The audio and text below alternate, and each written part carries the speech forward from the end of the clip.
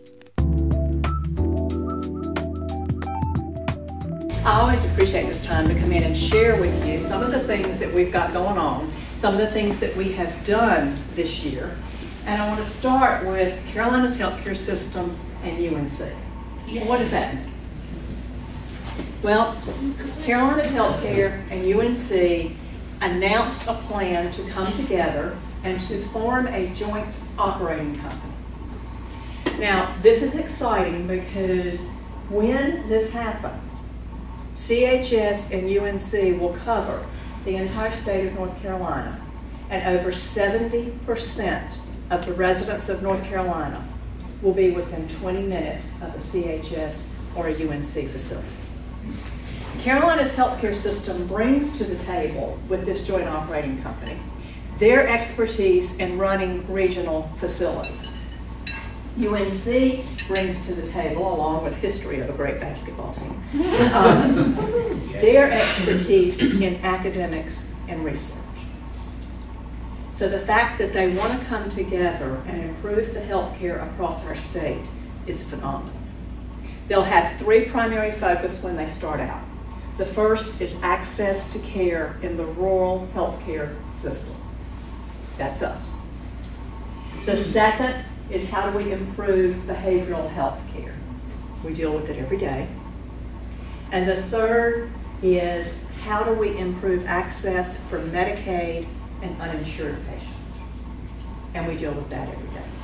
So I'm excited that their three priorities are things that directly impact the care that we provide every single day. We don't know what it's going to look like as they come together, other than it will be a joint operating company. There will not be a merger of assets. Mr. Gene Woods, who's the CEO of Carolina's healthcare system, will be the CEO of the new company, and Dr. Bill Roper, who is the head of UNC Healthcare, will be the executive chairman of the new company. Their goal is to have the company up and operational by summer 2018. However, they got to have it approved by the Federal Trade Commission, the UNC Board of Governors, the North Carolina Legislature, and the Attorney General. But they are optimistic, and I'm right there with them, that they'll make it happen by summer. What does it mean for us right here in Burke County? The honest and simple answer is we don't know.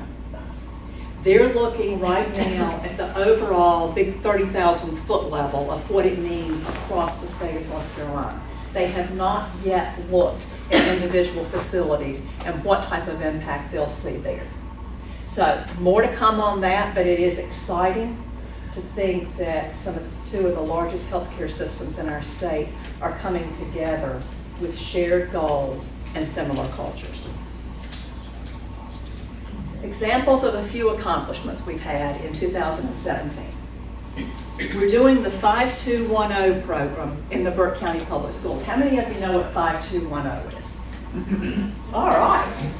We're wanting those students to eat 5 servings of fruit and vegetables a day, to have no more than 2 hours of computer time a day or screen time, 1 hour of physical activity, and 0 sugary drinks. Now those are easy goals for children to understand, and think about how much healthier our children would be if we could get them to comply with that. So far it's been well received in the schools. Brett Pearson with our wellness group is heading up this charge and is having a ball with the students. So the schools are excited about this. We offered to do it in a couple of schools starting out, and they came back and said, oh no, we want it done in all of them. So we said, we can do it. Blue Ridge Cardiology. This year we changed from Sanger Heart and Vascular Institute to Blue Ridge Cardiology, an affiliate of Sanger Heart and Vascular. A lot of reasons for that. One is Dr. Mark Hazen, who is a Sanger physician, retired. That left Dr. Fernando de la Serna by himself. So we knew we needed to do some recruitment. About the same time, we were approached by Dr. Steve Isserman of Hickory Cardiology and Dr. Ryan Miller of Hickory Cardiology, who said, you know, we would really like to be a part of Blue Ridge. We knew we needed the extra cardiologist, So we worked out a method to bring them all together, put them in one practice. For some contractual legal reasons, we had to change the name, but it is Blue Ridge Cardiology, an affiliate of Sanger Heart and Vascular. Dr. Isserman, Dr. De La Serna, Dr. Miller, and then Janice Jacobson, and Philip Deneen, and then Andrew Ross out of Marion, sat across the table from each other and said, how are we going to differentiate cardiology so that we provide better care than any other cardiology practice? And how do we let people know that? That's what they came up with. They want to make sure that their goal is same day, next day appointments. So if your primary care doctor needs to refer you to a cardiologist, their goal is that they will see you that same day or the next day. Because they said if you have an issue with your heart, you don't want to hear that you're going to have an appointment in 3 weeks. You want to have it taken care of immediately. So that is their goal. They're committed to that. They're excited about it. And we have seen patient volumes in cardiology skyrocket just within the last couple of months. So I think this is turning out to be a very good thing for Blue Ridge. Women's Health Group. We have added 2 female OBGYN providers, Dr. Spricky and Dr. McClure. And what we're also doing at the Morganton practice is we are adding a Medi Spa. So we'll be offering things at that practice like Botox, the vein work, those things that make you look good and feel good. But we're doing it within the provider's practice so that we have provider oversight. So that's coming. That started a little bit of that in 17 by getting the 2 female providers on board. You'll see more about the Medi Spa coming out in 2018. We started EBUS, endobrachial ultrasound. This is a screening process for lung cancer. It's an early screening that allows us to detect lung cancer much quicker. Because normally when lung cancer is found and diagnosed, it's stage 4. With EBUS, we can catch it much more quickly, which then allows a much higher rate of recovery for the patient. So we're excited about this. It's taken off, it's doing very well, and I think we're the only one around here that does that. Thursday night, our Lights of Love. We're doing it differently this year. It'll all be over at the Valdese campus. Dr. Derek Ragavon, who is the president of Levine Cancer Institute at Carolina's healthcare system, will be one of our speakers. So please come out and join us for Lights of Love, and then take a tour of Levine Cancer Institute at Blue Ridge. A lot of people have not seen our cancer center, and once you see it, people are very impressed with how nice it is and how warm and welcoming. Other thing to point out on the other side is we had a program called Informed, which is hosted by, what's his name? Rob Lowe. Rob Lowe. Rob Lowe, thank you. That came and filmed here the story of our Athlete at Heart program, where we have saved the lives of 3 young men who are back playing sports today. With the issues that were found, they could have had sudden death on the field or on the court. We found it ahead of time. They had heart surgery, and now they're okay. So that program will air probably after the first of the year on PBS. It will be seen across the nation. And we're not doing that to really promote our Athlete at Heart program, because it's really for the local students. But we're doing it to say to people across the nation, if you do student physicals, make sure you include all components, especially the cardiac component, because that's where we've saved the lives of these young men. Calendars, I don't know if you've seen your calendar yet, but they're ready, they're here. So make sure you pick up a calendar.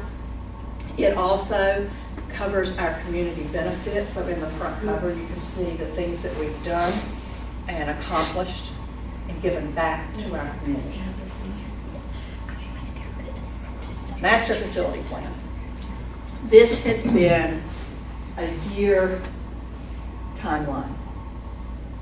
It took us a year to put together the master facility plan for our system. The board approved it at their October meeting. We started with a whole lot of information and a whole lot of convoluted ideas and thoughts, so we kind of came out like that. And as we worked through the timeline, it started making sense, and we started pulling out of it what needed to happen and what was going to be the best thing for our system. When we looked at it, we looked at our Morganton campus. We wanted to make sure that we could leverage the existing assets that we had, that we were set up for future of acute care, and that any investment we made was a precision investment that was going to have a yield. Valdese campus, we transformed it into ambulatory in 2014. We transitioned all inpatients to this campus. We needed to do some cost reduction. I'll talk about that in a little bit. And we felt very strongly that the Valdese campus was an offensive and a defensive hub for us. It allowed us to provide services on the eastern part of the county and also to pull in from that side of Catawba and Caldwell. Ambulatory, we wanted to make sure that we were leveraging our economies of scale, that we were pulling together everything that was appropriate to pull together for ambulatory. And then long-term care, we actually looked at, do we stay in the long-term care business? And made the decision that, yeah, we needed to do that. What we recommended and what the board approved on the Valdese campus, we will construct a facility replacement. What that means is that we will build a new building that will house our Valdese Cancer Institute, either emergency or urgent care. We're still working out the data for that.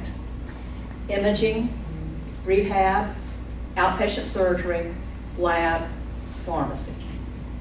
Pain and wound will move to the Valdese Medical Office Building. And then we talked about urgent care or the freestanding ED. That's a $60-some million investment on that campus. Once that building is constructed and operational, we will tear down the old Valdese Hospital. A lot went into that.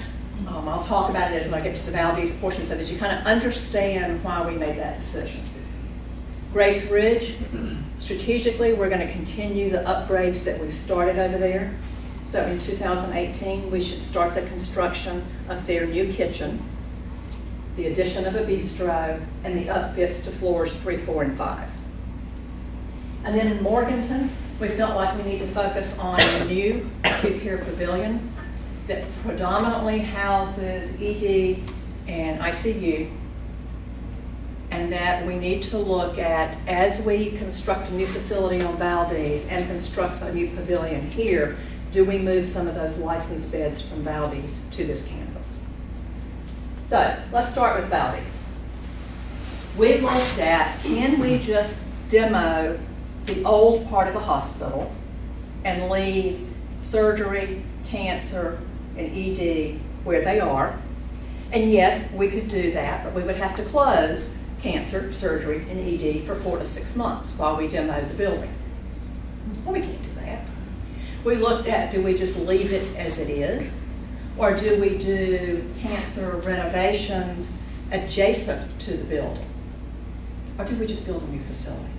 When we looked at all of that, what we came up with was, at a 20-year timeline, it was cheaper to build a new building and demo the old building than it would be to do any of the other options. Now, we're going to spend more up front to build a new building.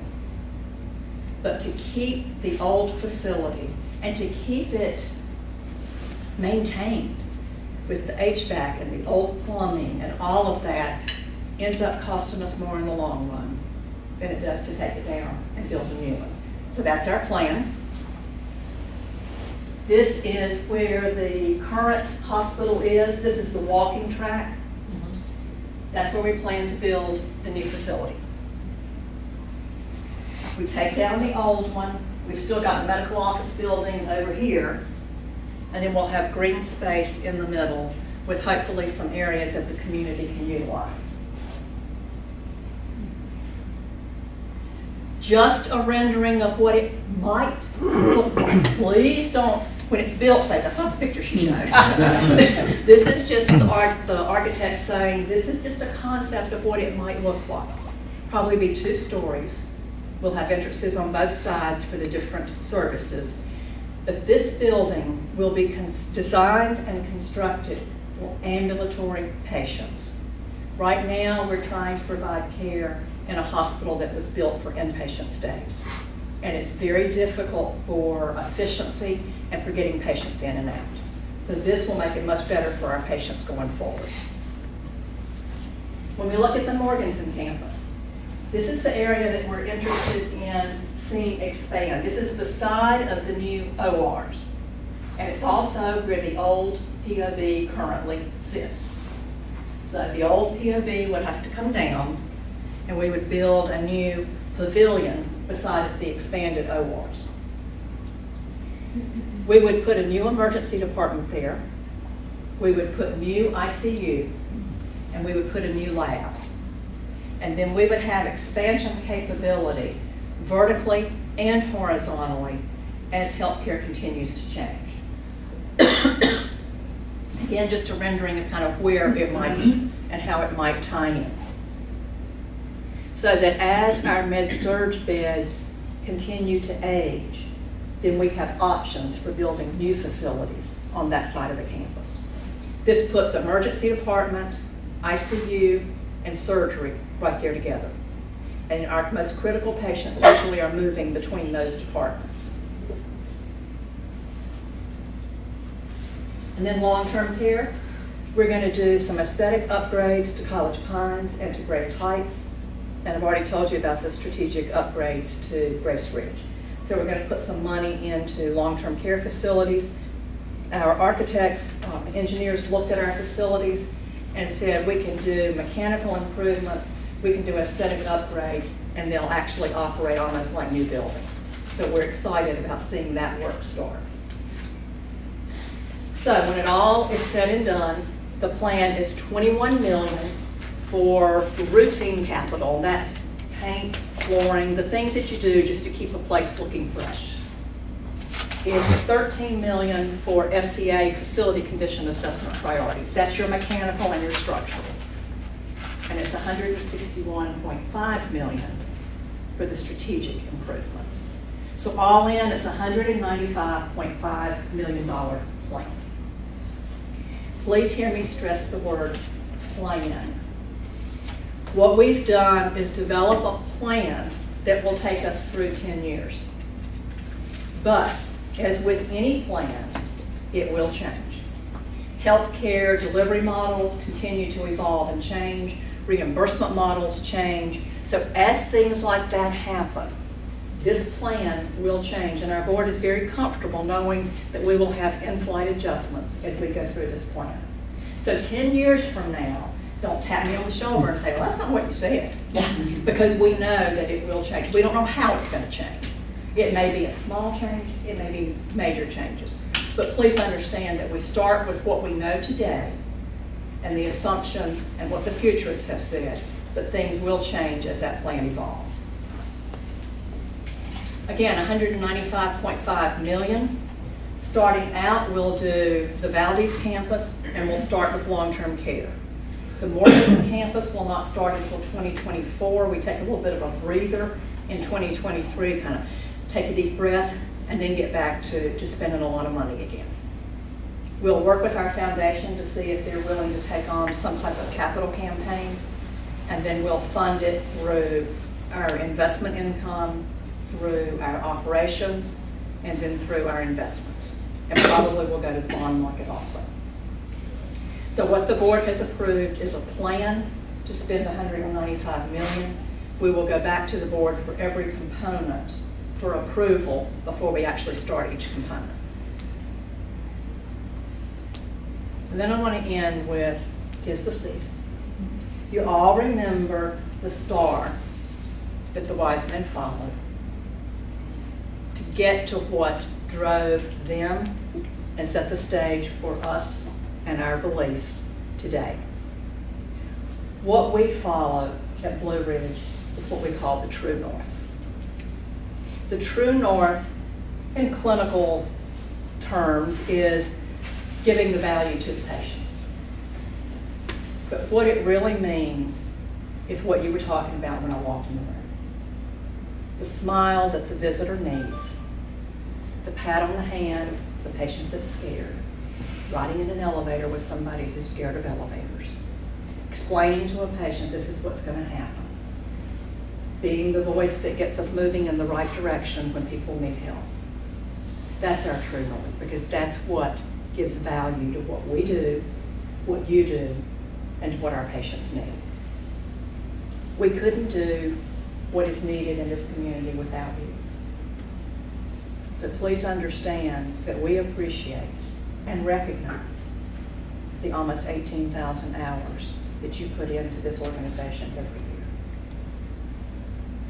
It makes a huge difference in what happens within our walls, but it makes an even bigger difference in the perception of the community. You represent the community. And I want the community to feel like we are their provider of choice. And by what you bring to us and then what you share with the people that are your friends and neighbors, you're helping position us as the provider of choice and the one that can provide what is needed by the people who come to us in pain, sick, scared, very anxious. These people put their trust in what we do, and they put their very lives in our hands. And everybody that encounters them makes a huge difference in their perception and how they feel. Because they don't go home and tell the people in their home, in their Sunday school class, in their community, how impressed they were with the facility and the technology. They go home and talk about how all of us made them feel. And you contribute heavily to that and make a huge difference. So at this time of year, just let us say thank you for the joy that you bring, not only to our lives, but to the people that we touch every single day. We appreciate it.